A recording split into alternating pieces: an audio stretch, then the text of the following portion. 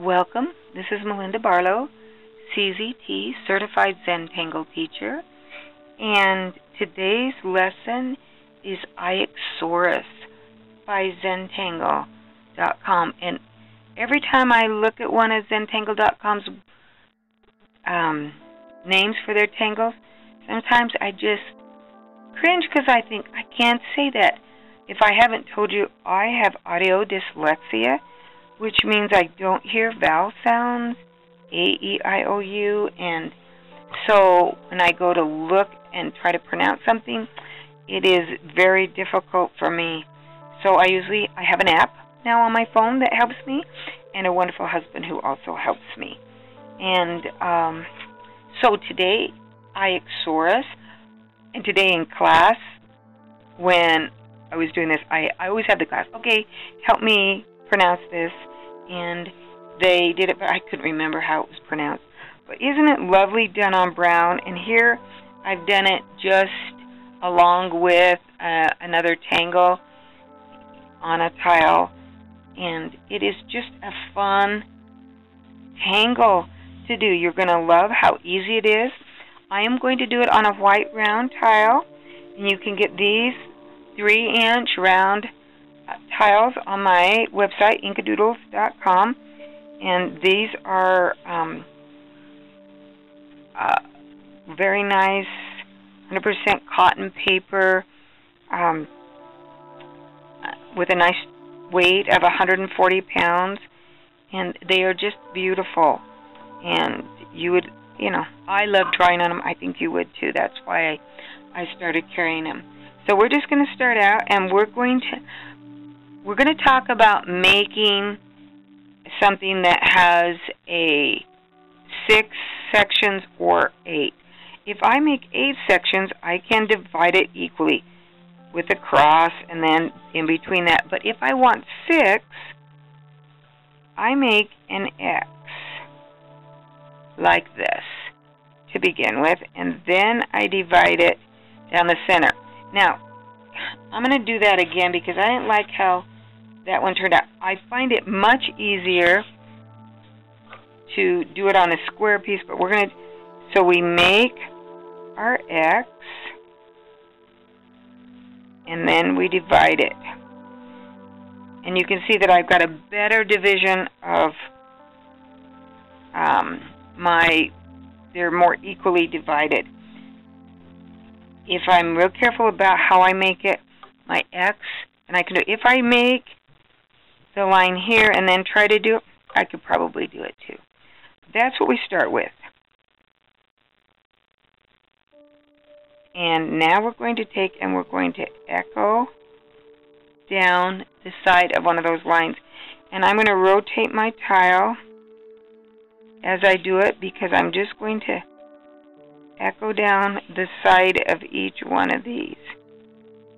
Oh, and I forgot I was going to dedicate this particular video to Donna S. And Donna, you'll know, today we had a little chat on email and Facebook. I believe it was Facebook, I'm not really sure, where we chatted with each other and about my YouTube channel, and I appreciate your watching all the time, and I enjoy it. And we're both librarians, and so we have a lot in common. And Donna, I'm dedicating this one to you. So we have our little sections all sectioned off. Now I'm going to start, and I'm going to make a lazy S, kind of, well, an S shape. But you notice that I stopped and went under. I did the holly bow effect. So I just made an S, and I'm going to do it here again.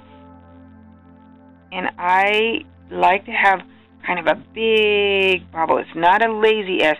It's got more, got a little pen mark there. It will disappear. I want it to be a nice size S.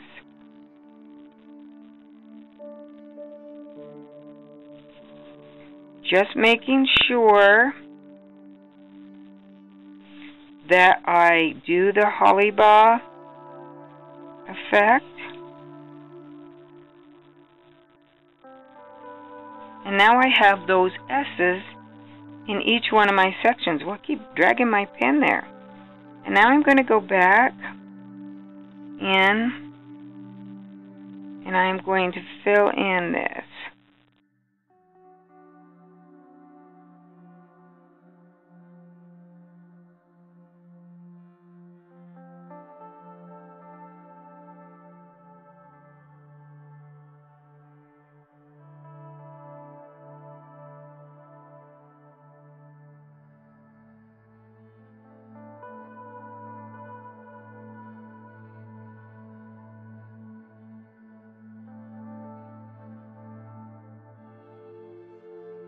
Sometimes I can see, and I don't know if you can see on the video, but I can see some little white specks.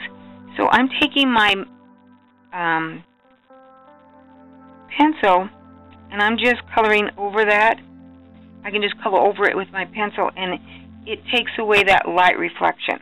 So now we have all these little like half circles on either side of the lines, and now I'm going to echo around there. Now, I just picked one of my little V's, and I'm going to do it, and then I will fast forward, speed it up when I do the rest of them. And I'm just going to echo around each one. Now, I've got two echoes around, and they're kind of bumping in. So today in class, someone did this to finish it out. That's not normally how I finish it out, but I loved it. That was Jean, and when Jean did that, it just turned out great. And she came and drew a line right up the center, and when we go to shade, we'll show you what happens. Now, I'm going to do this next one, echo around the outside, and I do the first one, then the next one. Oh, and they're bumping into each other. So I would do this. This is how I originally just do kind of a herringbone effect, so that they just touch each other and they build on. And that one didn't quite. And they just build up like that. Now I'm going to do this next one the way Jean did it in class.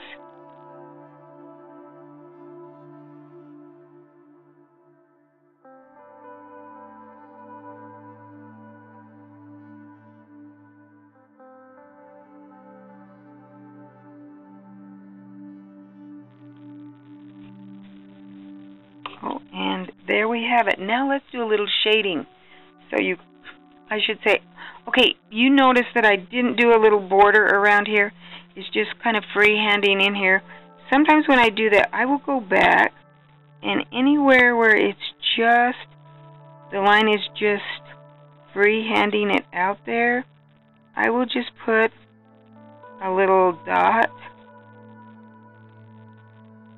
on the top of it. Now let's do a little shading here. So, we can shade just, I'm going to put a little graphite on where I had that line, just on one side. And then I'm going to take my shading stump, and I'm going to blend it just going on one side.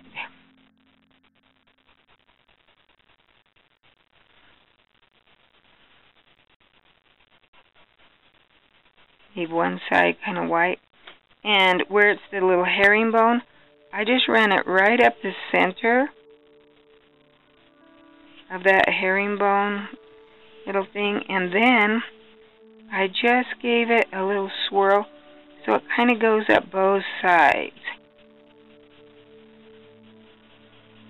Blend it out. And that helps give your tangle some dimension. Here, I just did a little white. Used my little jelly roll and just did some white in between.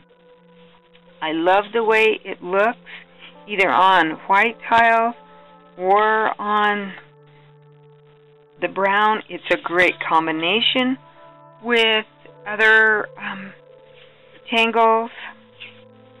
And there we have